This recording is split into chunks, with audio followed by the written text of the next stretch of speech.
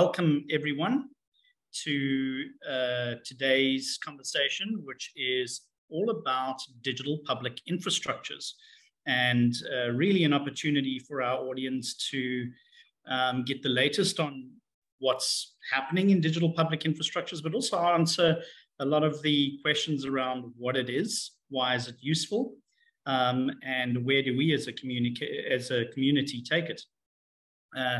Today with me, we have our guest, David Porteous, who many of you will know very, very well. David is not only the co-founder of Digital Frontiers with me, but he's also the founder of a new venture called Integral. And he's been on a journey for the last year, exploring what governance means applied in different contexts and different spheres, whether that's early stage company or with a sustainability or ESG and public-private partnership lens. And it's within that public-private partnership lens that David's interest in DPI falls as part of Integral. Welcome, David. Very pleased to have you with us today. We're going to start off with a poll, as we often do. And if we can launch that poll, just to test with the audience, how familiar are you with DPI, right? So if you could each answer those questions, and we will share in a few moments really where we stand. So please do answer that poll. There will be another 2 coming up in the webinar for you to answer along the way.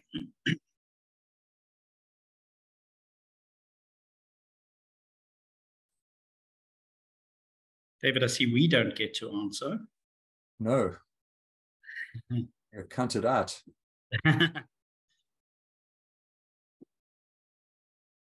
Okay, great. About 70% of you have responded already. Any more responses? There we go, 75. Let's try to push at least to 80%. There we go. Okay. Should we display those results? We see that a good 95% of you are here to learn more. So 50% are here starting your journey and understanding it better, which is great. And then around 45% are seeing it as a growing conversation, know something about it, but want to learn more. And only one of you are actively working on or in DPI. So that's an excellent outcome, actually, for the discussion that we're about to have. So with that, let me first hand over to David to give us some context, and then we will jump into an audience conversation and discussion directly after that. David, over to you. Gavin, thank you. And good morning, good afternoon to everyone. It's a pleasure in so many ways to be back with this community, as you described it, Gavin. I had the chance to speak, at least with some of you there, I think a year ago, and the topic then was ESG. And as you heard from Gavin's intro, that's one of the areas that I've been thinking about in the last 2 years. And this is the other, which has come into sharp focus in the last year, particularly the last 6 months. And as you'll see, there actually is a funny sort of tie between ESG and digital public infrastructure, or DPI, as we want to talk about this morning. So here's what I suggest we just chat through to create a basis for the conversation. See if we can at least touch on these 4 questions, framing what we're talking about a bit.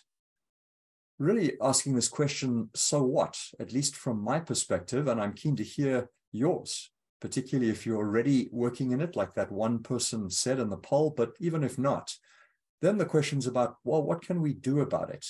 And in particular, as people mainly in the digital finance space, what does this look like today? So I hope we can touch on each of those 4 questions.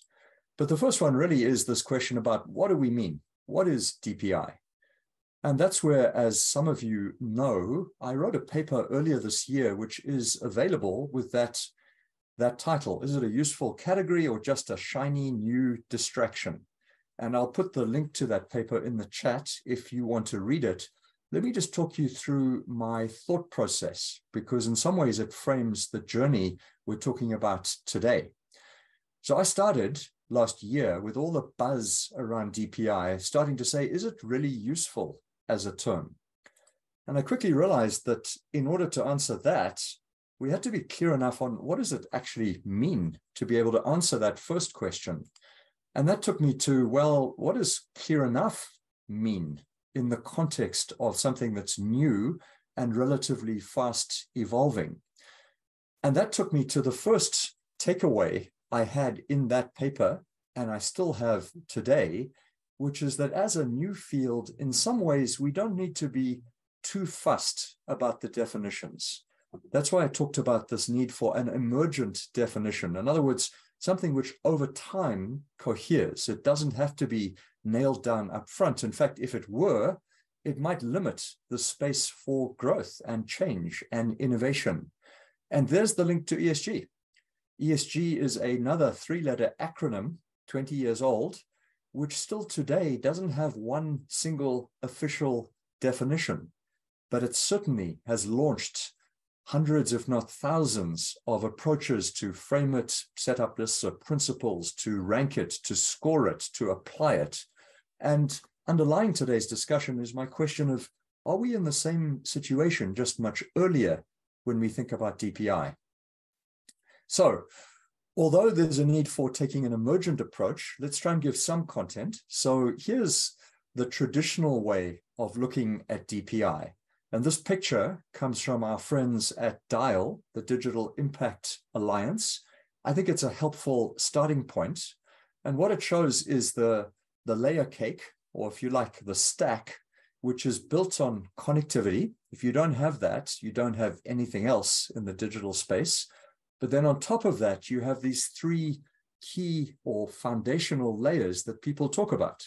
And for some people, really, these layers are what DPI is. Their identification, their payment infrastructure, and their data exchange. And once you have those foundational layers, as for example, India does today, on top of that, you can do a whole lot of interesting use cases and services.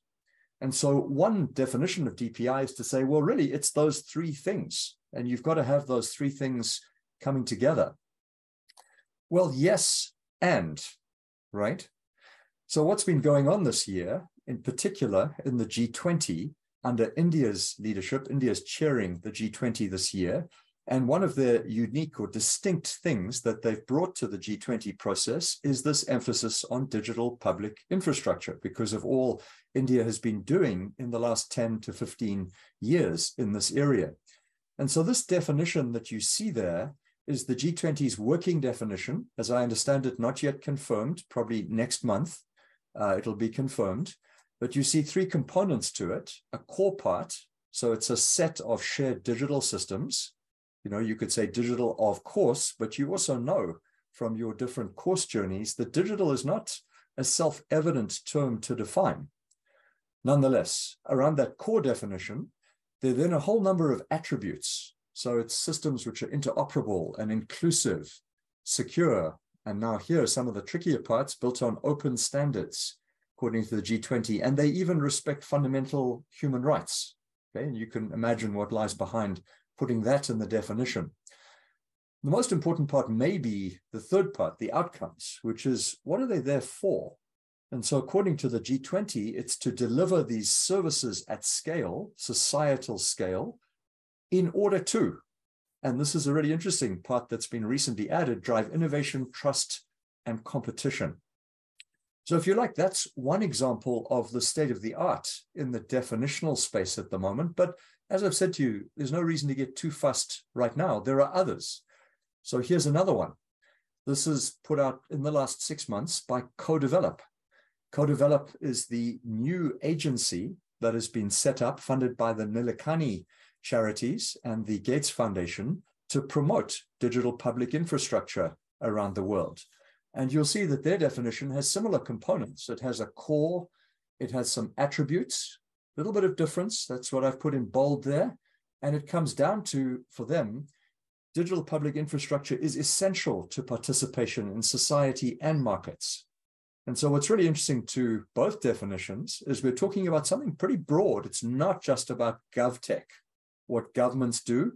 It's not even about infrastructure that is owned and operated by governments alone. That seems clear, but it is about infrastructure that touches the whole society and is even essential to that society. I think what's more important than having a long conversation about each of these words, which, believe me, has been going on in the background, is to be clear on the distinctions that you see in this picture, which comes from GovStack, the GovStack community of practice here, which talks about building blocks. So the code, the pieces of code, the algorithms, the processes, which get grouped together. Sometimes they can get grouped together in digital public goods. Those refer to the sets of code or the data, which is explicitly open source.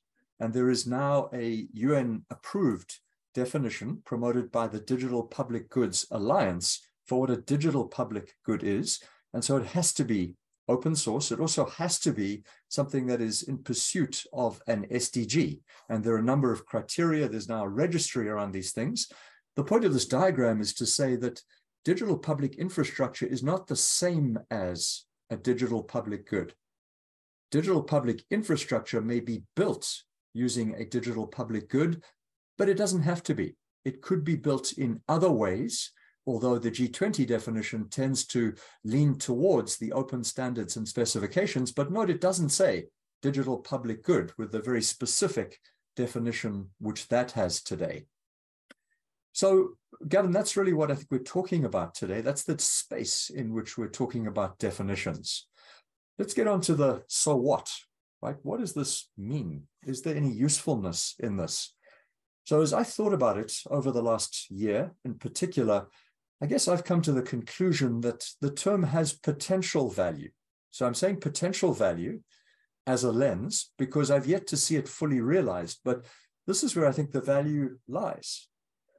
I think it lies if we accept that there's something going on here which isn't just about saying, well, you remember payment systems? Well, now we need to call them DPIs, right? In the same way as in the old days, Gavin, you would remember, and I'm sure on the call, many would remember, we said e-payments 10 or 15 years ago. And then all of a sudden we said, no, they're actually digital payments, right? There was no change in the substance, but there was a change in the labeling, right? Probably for the better. Here, I'm arguing the value is not if this is just a relabeling of something that's already there. It's if this is a lens which puts the focus on what really is in common here across things like identification and payment systems and data sharing. And I would argue it's all about data sharing. Payments is, after all, just about transferring data that has some value attached to it. And that value might be fiat value in certain countries or certain worlds. It might be value that doesn't exist in any fiat world. It's in some other world. But I see DPIs as a form of trust framework. And if we start thinking about them, whether they're payment systems, ID systems, or anything else in that form, I think it enables us to start to ask more interesting new questions. So, for example, at the moment, I think the regulatory system around DPIs is hopelessly broken, hopelessly siloed.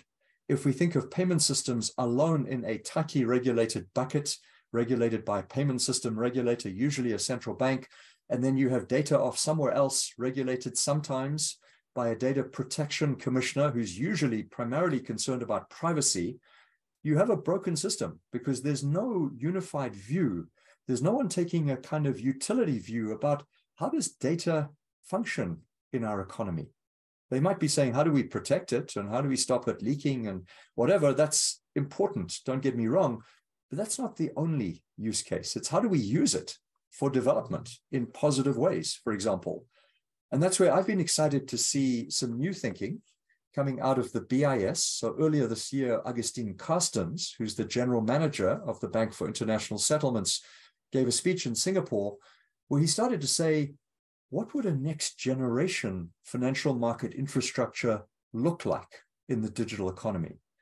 And what he said, and I'm going to move it to the next slide because here you can see the graphic which they now use to talk about this blueprint for a new monetary system. This is in the BIS's annual report that came out just last month in June. You can take a look at that.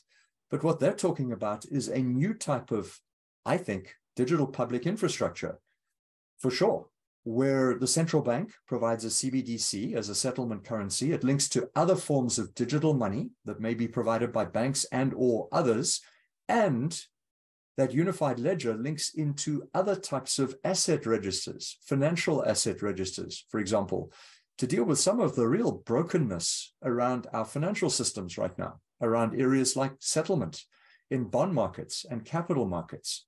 And the BIS takes their vision much further. They talk about settlement across different value chains and cross-border, and they talk about inclusion and the ways in which this new financial market infrastructure, using forms of composable algorithms on the unified infrastructure, can take us so much further than we've ever been before in the silos of infrastructure as we know it. So I think that's an example of a next generation DPI. What about this one? I'm sure most of you today are, I would imagine, I know Gavin is, he even has a name for ChatGPT, but are using ChatGPT. So is that a digital public infrastructure operated by OpenAI, which is a private company, a rather interesting one? We could talk about its governance and the questions if you like. But if you apply that definition from co-develop, society-wide digital capability essential for participation, I think that starts to sound like ChatGPT could be a candidate DPI. Just going to put up one of my pet favorites, online dispute resolution. The reason I do that is because I think all of us are familiar with how the digital world today really struggles with platform domination. So all the big platforms have online dispute resolution. It's pretty sophisticated. It works pretty well if you're a customer of Amazon or eBay or one of the big ones. It's really terrible if you need to move to another platform. You're stuck. Your reputation is stuck. You can't take it with you. That's part of the lock-in of those platforms. And so for a while now, 5 years, I've been wanting to find ways to experiment with more of an open infrastructure around online dispute resolution for digital commerce that avoids that. And guess what? I want to give credit again to India. The Indian Open Network for Digital Commerce launched last year with a major report published last month. So all of this is very new. It's happening as we speak. Envisages just that. It's an incredibly ambitious vision about trying to break the power of two-sided platforms and provide a central infrastructure that kind of intermediates. Will it work? I don't know, but it's one way at least of thinking about a DPI approach in the space around things like ODR. So just a few last thoughts then on the other questions. How do you govern this if your interest is governance? So most of you on this call would be familiar that governance has usually two components, certainly in the financial sector: external regulation, rules, laws, usually concerned about risk, and where the concern certainly we have had as Digital Frontiers is how do we help to support a proportional approach like in payment systems? And payment systems has been the best demonstration of a proportional approach that says, actually, until they get beyond a certain threshold, don't bother, don't even try. It's not necessarily harmful. Don't try and regulate everything. It's not going to help. It might cause more harm. So that's external regulation. There's also internal regulation, which is to say within the operator of a system, like a payment system, the board of the company is accountable for achieving the purpose of that company. Now, I think in general, you need both forms of regulation. And that's because with DPI, I think these types of failure are especially risky. So a lot of people talk about what I would call the rogue elephant scenario. So this is where you have a DPI that's collecting lots of data, and then it's used for a purpose which was never intended. It's used by an oppressive state, for example, to snoop and to do things with its citizens, which it should never be doing. That's the rogue elephant. I'm frankly as concerned about the white elephant, having seen payment systems fail so often around the world, not for lack of good intent, but they become expensive, useless infrastructure that litter the landscape, which just don't work. And that's often a failure of the internal regulation, the accountability of a board, management, the shareholders for just not making it work. It doesn't happen as it should. So what can we do in the DPI space? Well, most countries, including where I live, the United States, do not have external forms of regulation for most types of DPI. Payments is generally an exception. In areas like data exchange, there are some regulations coming in around data privacy, but there's nothing which sees the whole as more than the sum of its parts. We see some interesting moves, like some of you would have followed the White House's recent voluntary framework, where it got together the world's biggest AI companies, at least the US ones, and got them to agree to a voluntary framework. That was 2 weeks ago. And so they've agreed to some principles. Those of you who've been on courses, like some of the CIDM ones, would know that self-regulation is fine to a point, but the problem is that what about the hundreds of other companies that don't follow that, right? That doesn't help. So we need to think beyond simple self-regulation. And for me, at least, I think in the absence of state regulation in these areas, donors and investors in these type of areas can play a stronger role, and they can do it by insisting on a strong accountability-driven purpose. And we could talk more about this if you're interested. I think there should be ombuds frameworks that help to keep operators, ChatGPT as operator OpenAI, payment system operators, accountable for their purpose fulfillment. Finally, so many of you are practitioners in digital finance today. What does DPI mean for you?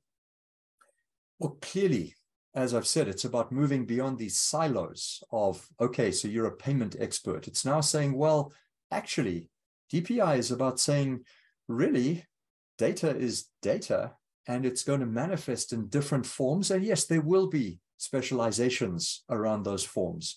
But actually, there's a need to start to build an integrated understanding across the layers of the stack, not only within one layer of the stack. I wonder, Gavin, whether there won't be a future profession like a DPI engineer, someone who is skilled at designing for what it looks like across the silos to exploit the advantages that come when you really can put these pieces together in a new way. And that's why I would say for you DFI practitioners, take what I would call the Costins challenge, which is, what does it look like to build that unified ledger, which the BIS is talking about today, and which, by the way, I know in certain parts of the world, there are people working on parts of that. It's not like it's in the future, it's already here. It's just not here fully in complete form today. So finally, I would say back to that linkage I made at the beginning. ESG 20 years ago, acronym, just words, but words which were powerful enough to launch 1,000 ships with a lot of energy, a lot of heat. Sometimes in recent years, especially in the United States, more heat than light in the whole controversy around what ESG really means. Around DPI, I think there is energy in the words. I think there could be content in them which makes them really useful for some of the purposes, which is why you've signed up for the courses and for the work that you do in your professional lives. And my hope is it's people like you who will be part of a journey of making that reality, where DPI does contribute to building infrastructure, which is essential and helpful for an inclusive and thriving digital economy in the future. So I hope those thoughts help to frame our conversation today. Gavin, back to you. Thank you, David. Excellent and informative as always.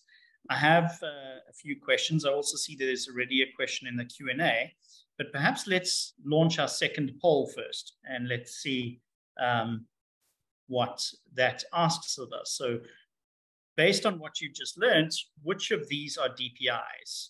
Pick one or more that apply. Well, I see we've got it as single choice, so just pick one that you feel is a DPI. Very interesting.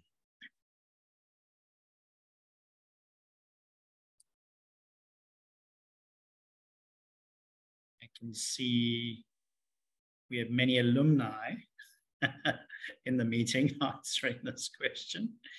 Let's wait for a few more responses. And then, David, I'll perhaps pass to you for your views on these three as a DPI.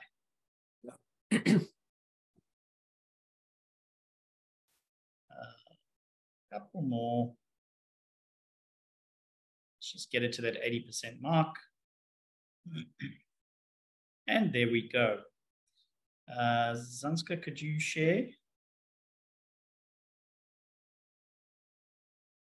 Okay, so there we see that a third think Visa and MasterCard global payment systems could be digital public infrastructures.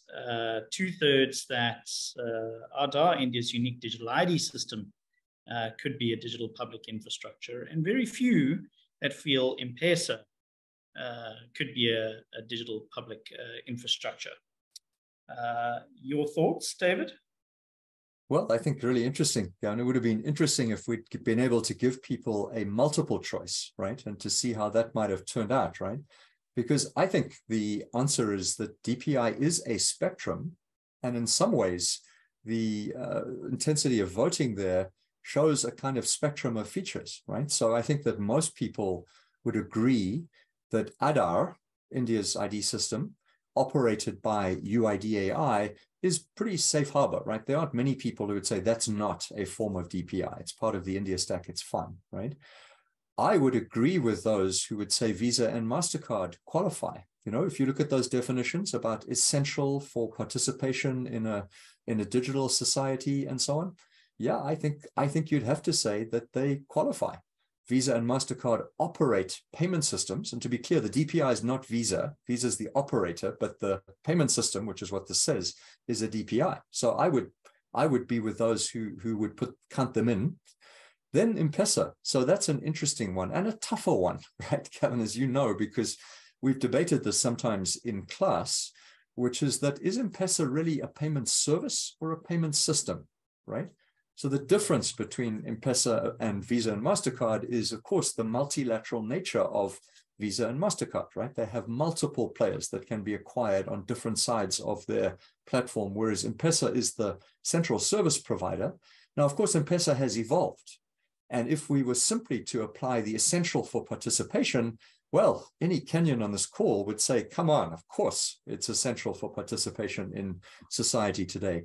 If we were to get technical about what is a infrastructure, a financial infrastructure, and apply the BIS CPMI definition about that, one might say, well, actually, it's more of a service than a system, but we'd be getting pretty technical about it. So I would prefer, Gavin, to say we've got a spectrum here.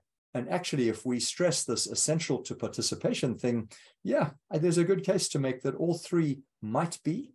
One certainly is, one likely is Visa, MasterCard, and one there's a case to be made. Mm. Especially, you know, I was interested in the low vote on M-Pesa, because it's gone so far as enabling other things other than its own payment service. So whether it's access to micro instances of renewable energy or unlocking of utilities through payments, etc. So the ecosystem and innovation that it's enabled around it, it could well qualify as a DPI. Yeah, I think you're right. Yeah, go for it. Sorry, David. No, just to say, I think one of the tests for me of infrastructure really is, yeah, the multilateral thing is then operator. Those are the BIS tests. But I think it is that test of, can you do something on top of it, which it wasn't necessarily explicitly designed to do, right? I mean, like a road, right? There's a road. I can drive my car in it, but you can drive your tank down the road as well if you choose to, right? Right. Let's go to the questions, David. First, in the Q&A forum there, we have Amitabh asking, so can we say DPI refers to the foundational digital infrastructure provided by governments or public entities that enables the functioning and growth of digital services and applications? Well, so it sounds like Amitabh has been part of the discussion which has gone on, because that definition definitely reflects some of the elements you've seen that are emerging in the one definition I showed you, the G20 one. But you can see the difference, Amitabh, in what you're suggesting there, provided by governments. Now, I don't know what you mean by public entities. I guess that to me would be the test. The G20 definition doesn't say who has to provide it. It does talk about what it has to look like, you know, those attributes that it has to have, open source and things like that. The co-develop definition starts to talk about things like locally sovereign, you know, so they all start to have inflections around what they mean by public. And so I guess I would say, Gavin, that if Amitabh is willing to embrace a sense of public, which is pretty broad, right? I mean, for example, Visa and MasterCard, they are public companies, right? What does that mean? It means they're listed on stock exchanges. It means they're accountable to certain things. I guess that's where the interesting discussion for me is, not about is it government provided or not, because frankly, in the future, I don't think many governments will be able to do what India has done. And I think it's going to be around how do we put that public overlay, so maybe public entities which keep these things on track. Right. So it's more public sector governance or government governance layers perhaps than necessarily having government ownership and operating the DPIs. I think so. Check with Jackson's asking, apart from India, do we have another successful country that has implemented DPI? Yeah, so what's happening right now, Jackson, is there are a lot of search going on from a lot of different bilateral, multilateral bodies looking for case studies, right? And I think what's happening is a lot of individual case studies can be found of how this country has done that with its payment system. And we know coming out of COVID in particular, there was a lot of acceleration of things like G2P, social transfer solutions. And people are using those as examples of a DPI application.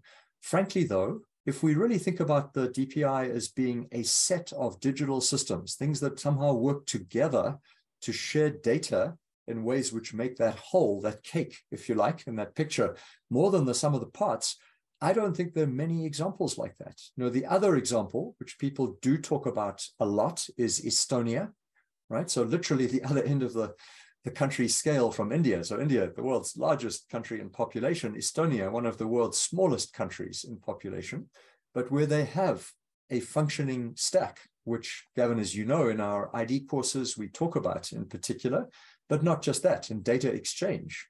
Estonia's X-Road system is now being used in a number of countries, including, you know, not just in Scandinavia, it's being used in Namibia now, for example, as a way of enabling data exchange. So I would say those are the two purest country examples, and there are others that are probably on the road. And I would love to hear about others that have got the ability of working across the layers going, which I think is the real secret sauce. Right. Adding to this, pushing the definition around, is DPI public sector offered, controlled, government offered, operated, etc. Beatrice is saying, shouldn't a characteristic of a DPI be non-profit with a free entrance fee, which I thought was interesting. And then just, again, pushing the definitions far hard is asking, would blockchain and distributed technology be an integral part of DPI? Just before I go to his more pushing the envelope question there. So what do you think, David? Should DPIs be non-profits? Is blockchain and distributed technology an integral part? Yeah, those are great questions. So thank you, Beatrice and Fahad. You know, should a DPI be non-profit? I would say not necessarily, right? I would say not necessarily if there were a regulatory framework around it. And here's my argument, and that is that in a number of parts of the world, infrastructure, and here I'm not thinking digital, I'm just thinking electricity, water, things like that, are actually provided by private companies. Now, there have been some major disasters, right? The UK is one of them recently around water, which they privatized, and they're having all sorts of issues. To me, that doesn't take away the case to say, at least allow for the possibility that some of those utilities don't have to be government run.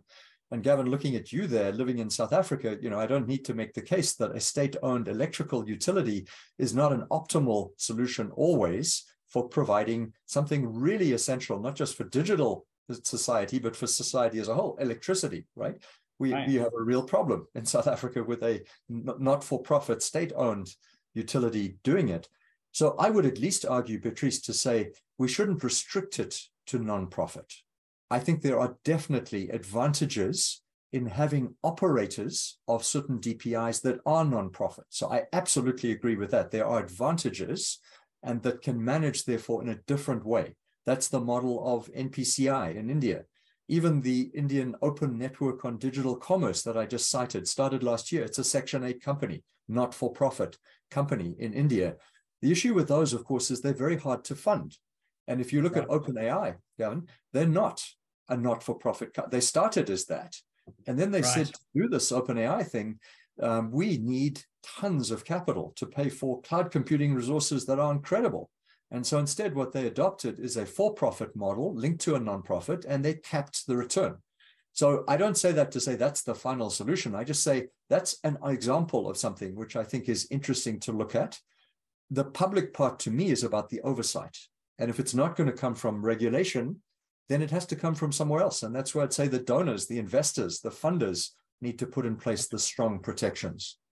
Right. And in answer to Fahad, Fahad, absolutely. I think there is, and you would be, I think if you haven't looked at the BIS paper, they're talking about forms of distributed ledger because of the capabilities that gives to advance the trust environment beyond the current kind of lagged payment delivery environment, which it's just not optimal. We've accepted it for a long time, but we can move beyond it.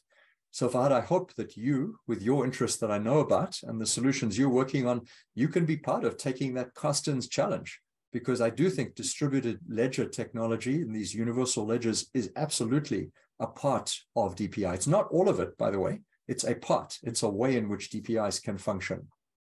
Yeah. David, again, pushing this out to how much we can imagine this, or how far we can imagine this to go, is Fahad's second part of his question, which is, do you see spatial computing? So that's core to, I'm not sure if you saw the recent Apple iVision Pro launch this year. So spatial computing, could this become a digital public infrastructure, I suppose, or digital public good? Does Apple products, are they digital public goods? Is Google a digital public good, right? So all of these things do impact the digital economy and society. And so, what are your thoughts on, just pushing the envelope of private sector provided digital public assets? Yeah. Well, so I don't know specifically what that Apple, the recent Apple launch is, but I get the general drift of it. So I do think there's a vast domain of areas in which there can be forms of public-private provision, right? So as you said, Gavin, in the introduction, that's an area that I find really interesting because I think it's really important, where there is a blend of public and private approaches to deliver effectively on infrastructure. That's happened with roads and bridges and toll roads and things like that, because governments have not proved up to the challenge in many places. So I think we will see more of that. On the spatial part, one of the things I've been fascinated, I've been learning more in the last 6 months about that specifically, because there's an example of how, the GPS system, as most of you know, came out of a project of the US military, right? That put up the satellites that created this initial positioning system on which so much has been built. Now we have others building private systems, right? Including Apple, and maybe that's what it's being referred to. But we also have people like Place. Place is a nonprofit entity based in Washington, a spin-off from the Omidyar network, which is seeking for developing countries to offer public open source maps of their cities, built on using the kind of detailed remapping that has to be done off the basic, GPS footprint. I think that is essential digital public infrastructure for this next generation, because we all know that we don't just live in cyberspace, we live in cities and countries with real boundaries and roads and power cables that get cut and things like that. And so I do think there's going to be a lot of development in that space. Right. So then jumping back down into the detail, because you do have these, future tensions or maybe current tensions moving between, is this private infrastructure offered as public good? Is it public infrastructure offered for public good and private sector utilization, etc. So it does, circle back to these governance questions. And I see between Quinton, Amitabh, and even Kombe are asking more detailed governance questions here. First of all, Quinton is saying, how do you see geopolitical interests or tensions between countries and regions affecting the DPI space? He gives an example of the European Central Banking largely targeting at CBDC at replacing MasterCard or Visa in its communication. So they're geopolitical interests, government versus large global providers of digital public goods, right? And then Amitabh is talking about, how much of a challenge or perhaps opportunity will interagency coordination, regulation, and the complexity around data privacy and security cause in the case of DPI. And Kombi is referring to global standards, protocols, or open source standards to foster international cooperation, allow for much needed interoperability amongst DPI. So there you can see this jump between local issues, global issues, public sector, or even government ownership, operation, and offering against global multinationals offering, private offering and negotiations. And, where will it land? That's quite a complex bag of goods. Yeah, it really is, Gavin. And, those questions are great questions, which to me indicate how this community of people with those backgrounds and particulars, like Quentin, like Fahad, like Kombe, and Beatrice, they all, I think, have a contribution to make to what is very much a moving target right now. So to pick up Quentin's point about the geopolitical tensions, absolutely. I mean, the DPI debate plays right into the heart of those of you who've done the IDED, the Introduction to Digital Economic Development course that we put together a few years ago, would know that there are these three kind of dominant views of the world, and DPI is like the thing that cuts into them, right? So there's the kind of American view of the world, which has traditionally been laissez-faire, just let it happen and see what happens, and if it gets bad, do something about it, right? And this voluntary pact is kind of, the recent one with the Biden administration is kind of in direction of that, although this country is starting to get more activist as well. The opposite of that has been the Chinese approach, which is that digital public infrastructure is very much there in the state interest. It's to be used as such, etc., and treated that way. And apparently in the G20 discussions, part of that definition that's evolved started with the American side actually being very opposed to even the idea of digital public infrastructure, because it violates the idea that it could all be freely, privately provided if need be. Apparently that's changed. But what they've insisted on with the Europeans, now that's the third view, which is the rights-based view. And that's why the Europeans have led the world in the regulation of the digital space in so many ways.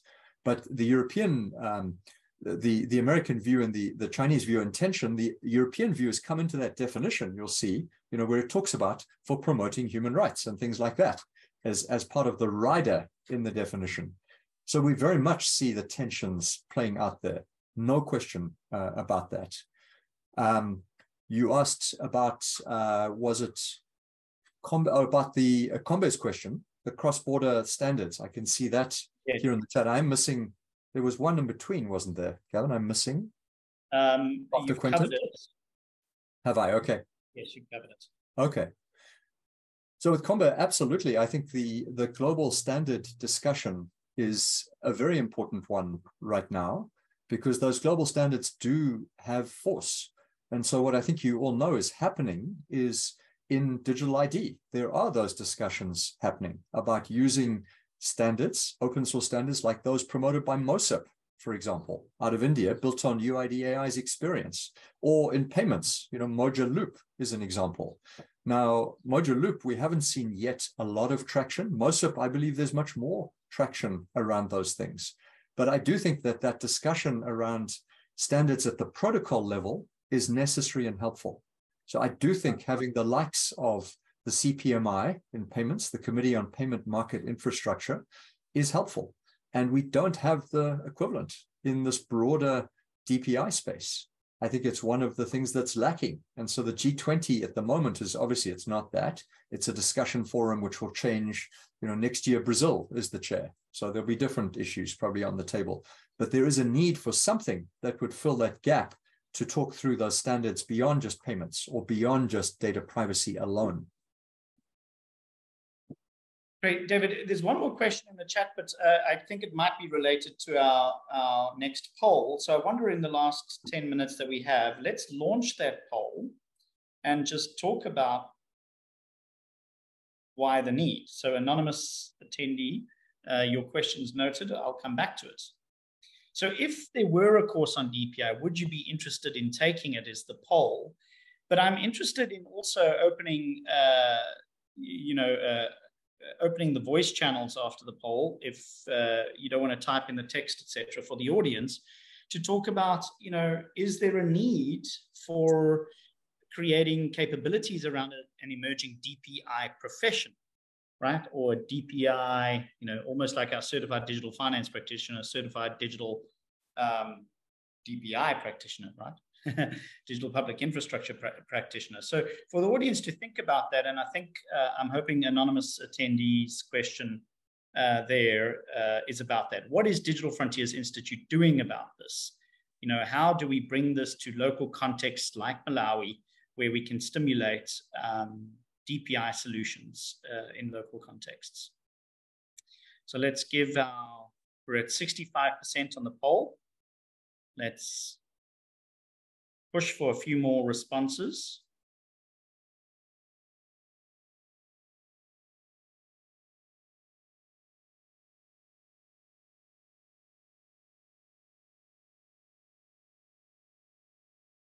Okay, just a couple more until we have 80%. Oh, there we go. Okay, so if we can end that poll and share the results. So there you see 73% are saying yes, this is essential. 24% are saying maybe. I think it would help build the capacity to advocate for it.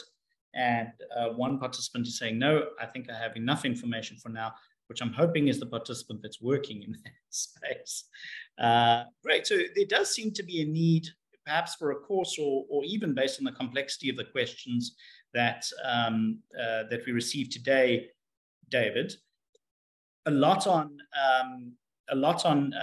policy, regulation in the space, and all of the unknowns. I'm hearing a lot on the business of DPI.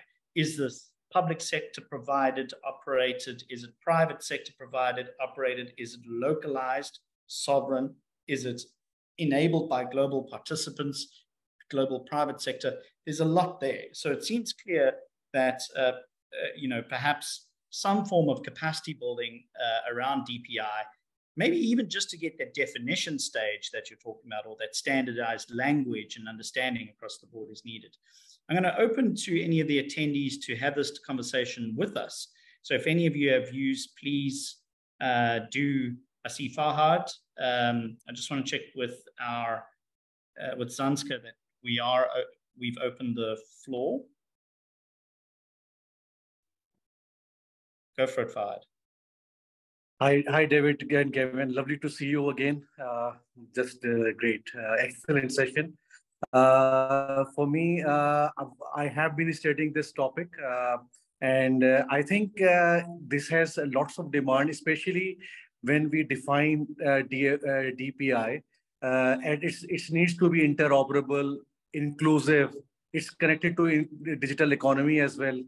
So it covers public as well as private. So this is the best thing about it. That's why public-private partnership. And DFI being a capacity building organization, it will not only encourage from the banking sector, which we traditionally serve, or a telco sector, but in this DPG practitioner course, or a complete line of courses, we can also engage other multinationals, other verticals like gaming, for example, gaming. So being in the crypto payments world right now, so I can see that two more segments have appeared. in my repertoire, gaming and forex. So that's why I think the DPI, under the label DPI or DPG, DFI has a great potential to offer excellent courses. Amitabh, just before you respond, David, let's check with Amitabh. Thanks, Fahad. Can you hear me? Hello. Hi, we can hear you. Go ahead. Okay. I'm from Bangladesh, and I have a query in regarding the challenges or scopes as I mentioned earlier. In Bangladesh, there are significant disparities in digital access and literacy between the urban and rural areas.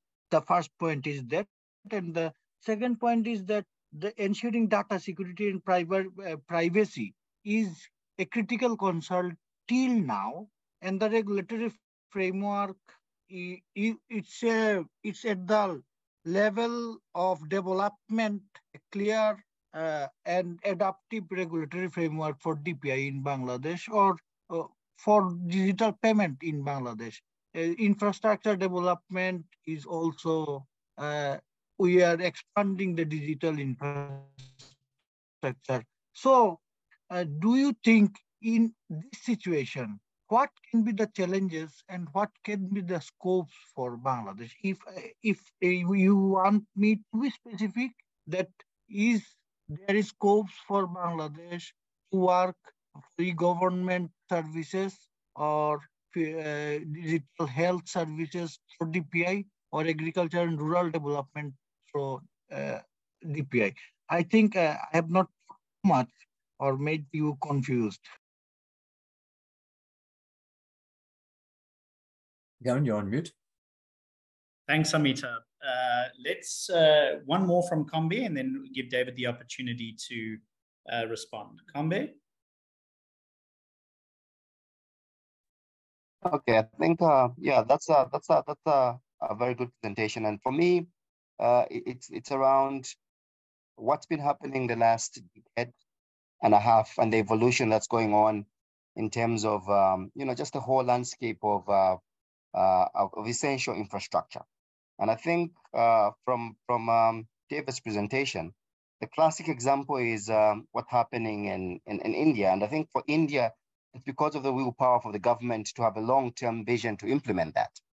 In other developed economies like the US or the United Kingdom, they're still dealing with legacy infrastructure, which they have to leapfrog. Developing economies, it's a whole lot different. And I think that's why Kenya and the M-Pesa case has really evolved, because the use case is there. But for me, I see it in terms of long term, it will take a lot of government commitments. It has to be public and private partnership, but there has to be willingness from governments to implement this infrastructure, because it becomes a public good, and we've seen the push even from when the internet started. We're still talking about the internet being a right, but in different jurisdictions, the level of development, the level of uptake is pretty different. So for me, the landscape is huge, but the development continues. Yes, in terms of international standard setting bodies, a push from the United Nations, the UN, if we have those as basic rights, ideally you have governments committing to that at that higher level, and then being held accountable to try and implement it in their local jurisdictions.